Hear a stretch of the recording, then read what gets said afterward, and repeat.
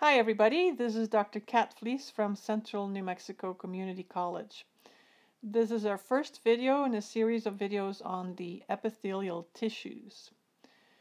We will focus in this video on how we separate the epithelial tissues into those that form glands and those that are responsible for the lining and the covering of organs in our body. And then we'll also look at some common functions of a number of the epithelial tissues. After this video, I will then introduce you to the general characteristics of epithelial tissues, which is then followed by a discussion on all the different groups of epithelial tissues, and then finally there will be a video on the epithelial glands. Epithelial tissues, as you'll see, are often also referred to as the epithelia, a Latin way of referring to them. You'll see books do that quite often. So we have two kinds of epithelial tissues. One type is referred to as glandular. Basically, every gland in your body is made up of epithelial tissue. So every gland in the body is made up of some kind of epithelial tissue. Now, aside from forming glands, our epithelial tissues are also responsible for covering and lining organs. So let's take a look at what this really means. So let's say that we cut through a hollow organ. So our organ might be looking like this, right? This could be a blood vessel, this could be the intestine, it could be the stomach, the uterus. It doesn't really matter, so I'm not the best artist here, but basically we're looking at a hollow organ and we're now going to make a cross section. So we slice through it like so, and we're looking at it heads on. Okay? And so that brings us then to this figure here. So the cavity of any hollow organ we're going to refer to from now on as the lumen. So if we were looking at a cross section of a blood vessel, this is where the blood would be. If this were the stomach, this would be where the food would be. If this were the uterus, this would be where the baby is growing. If this were the bladder, this would be where the urine is, etc., etc. And so every hollow organ has a lumen, and every lumen of every hollow organ will always be lined, as we say, by epithelial tissue. So in other words, the very first layer that literally is in contact with the contents of the lumen is always going to be epithelial tissue. So this green layer is epithelial tissue. And we express this as the lining of the lumen. But we also see that organs are going to be protected and covered by epithelial tissue. And so this layer here, this covering, I can also label as epithelial tissue. So now you understand the difference between covering and lining.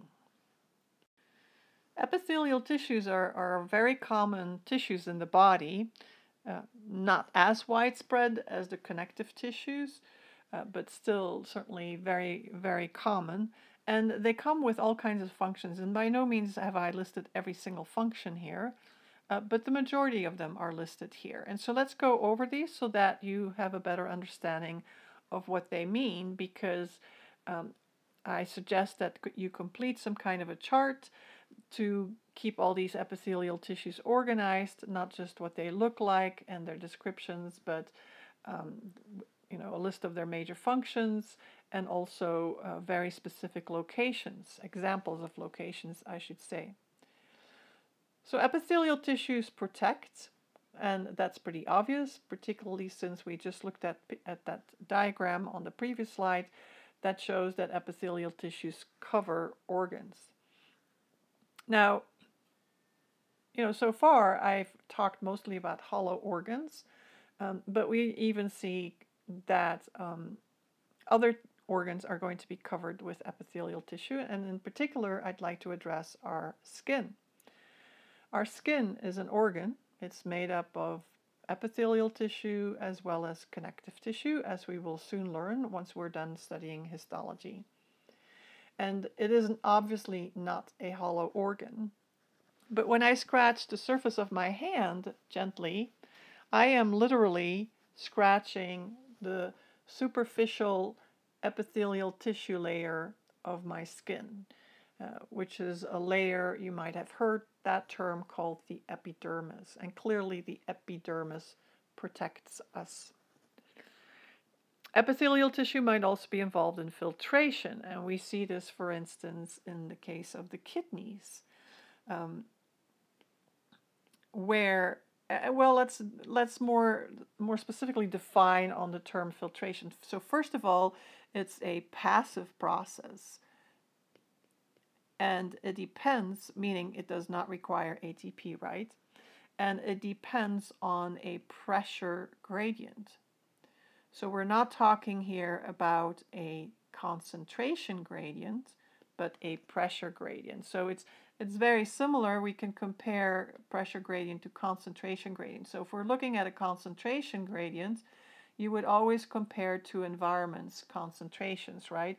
So if this is cell A with a bunch of proteins inside, and this is cell B with a bunch of proteins inside, then clearly cell A has a higher concentration of proteins than B, right? And so we say that there is a gradient across these two cells, a concentration gradient. And we can say the same thing for two different environments, or even two different cells, if they express a different pressure, we talk about them having a pressure gradient. And this plays a very important role, for instance, in our kidneys, when our blood is going to be filtered. So blood enters in these tiny little capillaries in our kidneys, and because the blood is going to enter under a higher pressure than its surroundings, the blood plasma is literally pushed through the cell membranes of the cells that make up the wall of these tiny little blood vessels. And so this brings up another thing to mention that is part of filtration, and that is the presence of a filtration membrane. And so what is our filtration membrane here? In my example, it basically is the wall of the blood vessel, and also the wall of basically the structure that I'll just draw like this. I'm really being sketchy here, that collects the plasma that's being filtered. So this would be our filtrate, therefore. So the pressure would be higher here than the pressure here. And that creates that pressure gradient. And so this is how our blood is filtered in our kidneys, and that filtrate will ultimately, after some manipulation in our kidneys, become the urine that you and I excrete. So that brings up our last term here. And why not just go ahead and jump to it, since I just used it. So notice that in the term excretion you see X as its prefix. So this is a form of removing wastes, removing substances from the body. So literally, substances leave or exit the body. That's how I think of it. So when we have a bowel movement, when we urinate, but even when we sweat, we can argue that we are excreting. Now, interestingly enough, we can also say that when we sweat, that the sweat is secreted. So secretion usually means that substances are I'm going to just say dumped into a duct of some sort, or the blood or lymph. In other words, notice the difference between excretion and secretion. And excretion, we see that these substances have to exit the body, and that is not going to be the case in the case of secretion. There we see that the substances stay within the body, either being entered into a duct or the blood or the lymph. And there could be even other substances that might receive secretions, as you'll learn more about later. So when we say that sweat is secreted, it means that it's secreted in ducts, and these ducts will then lead to the surface of our skin, and there it can exit the body or be excreted. So the final term that I need to address here is absorption, and since I'm kind of running out of space here, I'll just rewrite it here, which is a term that you're going to see over and over again in anatomy and physiology, and it's an important term for you to remember. So let's say we try to visualize what is meant by the absorption of nutrients. Well, that refers to the movement, let's just say absorption of nutrients, to just give you an example that you can relate to better. That would refer to the movement of the nutrients that we have ingested from our small intestine, I'm using abbreviations, into our blood. All right, and where is that blood going to be located? Well, that's going to be located in the wall of the small intestine. Small intestine. And of course, where are the nutrients located? They are located in the lumen of the small intestine. Okay. With time, you'll learn about more examples of absorption, but for now, it'd be good if you could remember what we really mean by the movement, by the absorption of nutrients.